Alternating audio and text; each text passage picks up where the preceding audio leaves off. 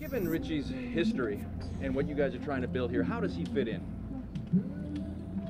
3 years in a row, he's a Pro Bowler in Buffalo, 15, 16, 17. I think whenever he's been focused on activity solely on the field, he's been fine.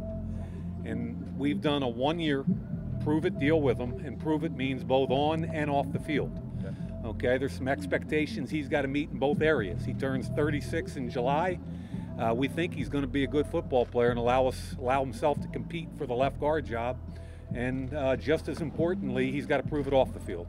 What assurances did you get from him or his agent ahead of time that he would be able to prove on this?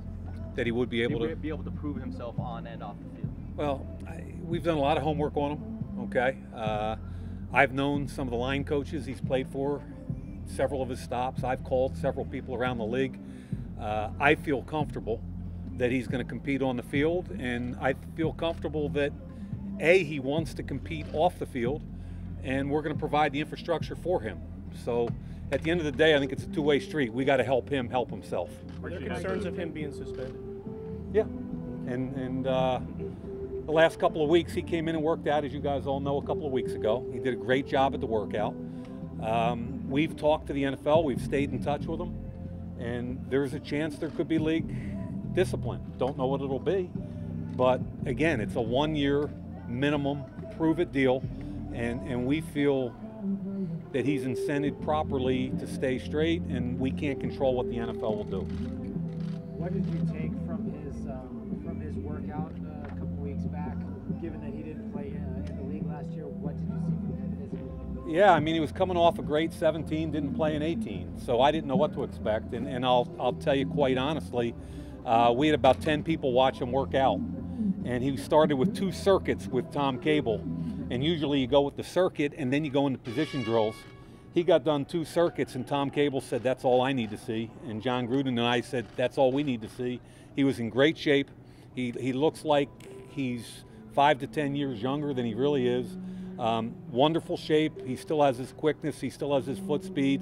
At the end of the day, we won't know really to training camp what we have, and he's gonna have an opportunity to compete. Like you and John have talked a lot about character. Yep. Guy doing character. Is there a concern at all bringing in a guy with his history? It's a fair question. You know, I've talked a lot about foundation. John and I have both talked a lot about foundation. I think we reinforced that with our draft, and I think at the end of the day,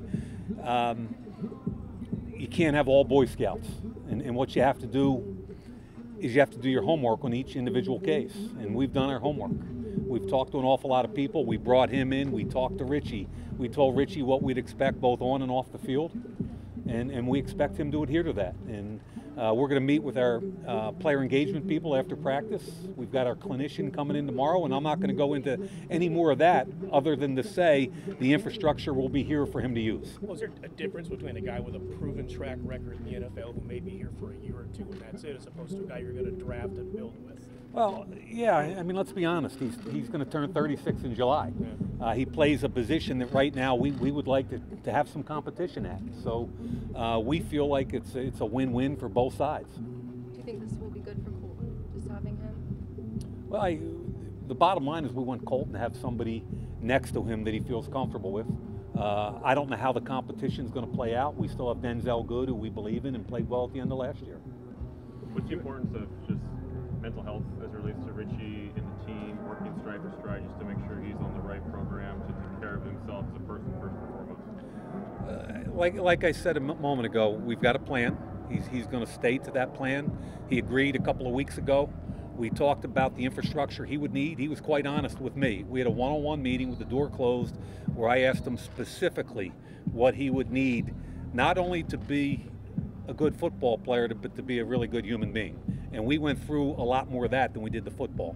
And we're going to meet after practice again. We're going to go through all that. As I mentioned, tomorrow he's going to meet with our clinician, and we're going to do our best to help him off the field.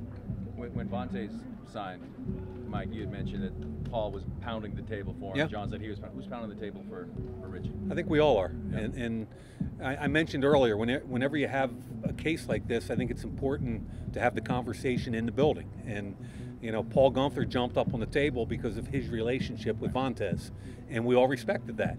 Paul took ownership of that and took ownership of the responsibility of Vontaze both on and off the field.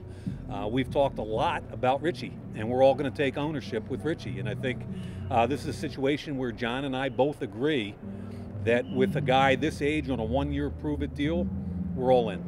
Mike, what is the expectation on the individual in all aspects that Richie can really produce and be effective in the league and beyond? Well, based on his workout, and it was literally a 2 to 3 minute workout, he was in great shape. He had foot quickness.